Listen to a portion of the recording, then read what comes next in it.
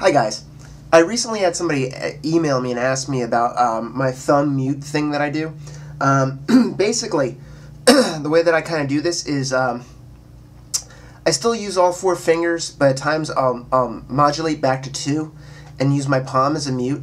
I can do this a couple different ways. What I like to do is, if you look at the bridge of a bass, now this is a citron, so it's a semi-acoustic bass, so this is a little bit different from maybe your bridge, but it could be similar to like a Warwick bridge, which is two pieces, right? Doesn't matter. What we want to do is we want to go right by the saddles, right? And you take the palm of your hand and you place the palm of your hand just in front of them. You don't want to go too far up because you completely kill the string. The farther back you go and the amount of force that you use with your right hand really does help to control the amount of sustain you get from each string. So you have a lot of bite but no bark. So if I'm doing something like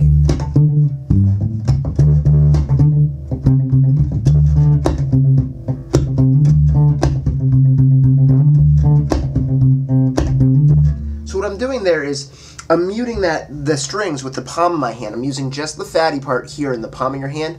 And I'm not going flat, I'm just going to the edge. It's kind of like coming in with a chop and then laying the hand down. Now what I'm doing, if you can see my right hand, you see how my thumb is kind of stroking down and kind of hitting the string below. Now it's not a double thump. Somebody asked me if it was a double thump, which would be like, that's a double thump, kind of going up and down. Depending on your force to kind of like catch your thumb in there. But this is not a double thump. This is actually similar to that tremolo effect that you see guys like, Adrian Farrard or Matt Garrison or a lot of other guys use this effect.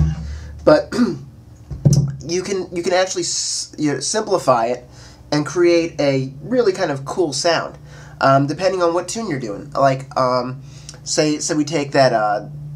Shelter the People song, right? Which, if you look at the notes, right? If you look at my left hand, I'm basically playing F. It's kind of an F minor sound. So I'm going F to A flat, going down to fifth, to E flat, down to fifth to B flat. Now there's some extra notes in there and there's some extra passing tones. So you can throw in some stuff to change it up and make it a little bit more jazzy or funky or however you want to do that. But if I take that concept and go,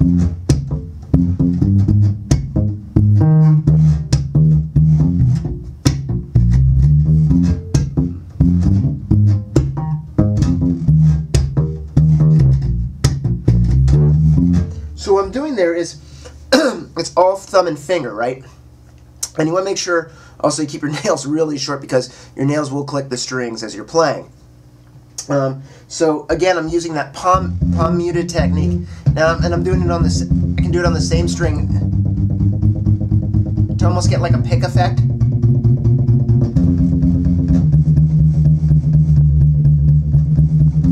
Multiple attacks, or I can go across the strings and go. So I get that like.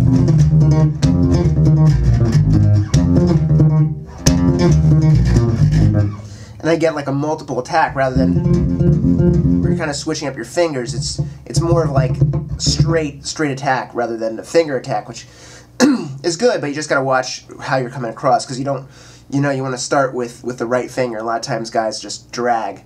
We'll actually, we won't manipulate our fingers right, and we'll go across and use the same finger twice. We'll use one instead.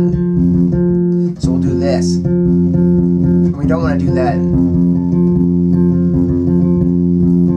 So with that, you want to go across. But back to this technique.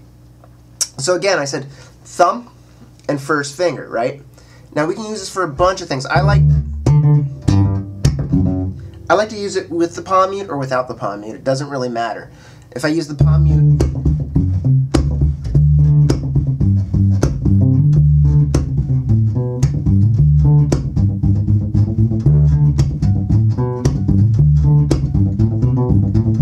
so I'm using the palm mute, and these fingers are just kind of, sitting relaxed out of the way because this is all thumb and finger.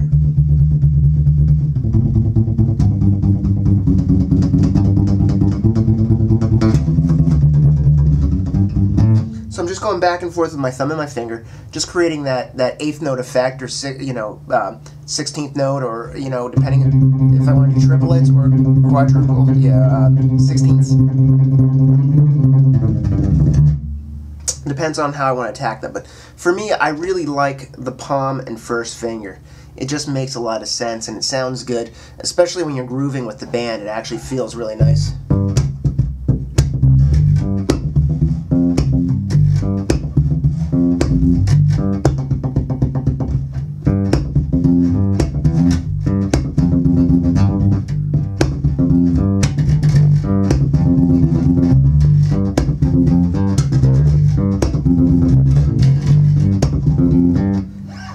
It's just an idea. It's a concept I wanted to share with you and let everybody know. It's a fun thing to do. Remember, go back over the steps again. Karate chop in, right? So you have that side of your hand. Roll it over, and then what you're doing is you can start. I would start with just downstrokes with your thumb. Just get comfortable with the downstrokes with your thumb to give you that nice gives you like I said, all that deep bass without any real overtones, kind of killing, kind of adding into your sound. It sounds great in a lot of different contexts, reggae, anything that you want to have that deep bassy kind of